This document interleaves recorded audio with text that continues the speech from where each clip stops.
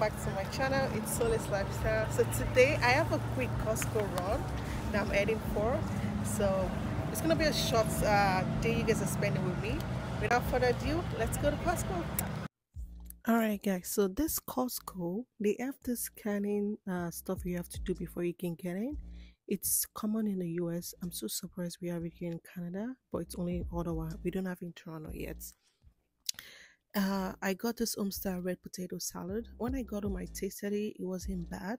I'm not a fan. I got some salmon. I needed just two, but I'm like, you know what? Three is not too bad. And I got some corn. I'm gonna make a video on one of my YouTube shorts. You guys can see how I cook mine. I got some tortillas as well for tacos. This granola. So there's two in one pack. I got this onion as well. Better to get three than one. And this is my favorite brand when it comes to yogurts, like this Okios. I really love it. I'm just like the lime, especially the lime one's so good. Also, I picked up some bacon. When I got home, I realized it was 3 packs in one. I was like, wow.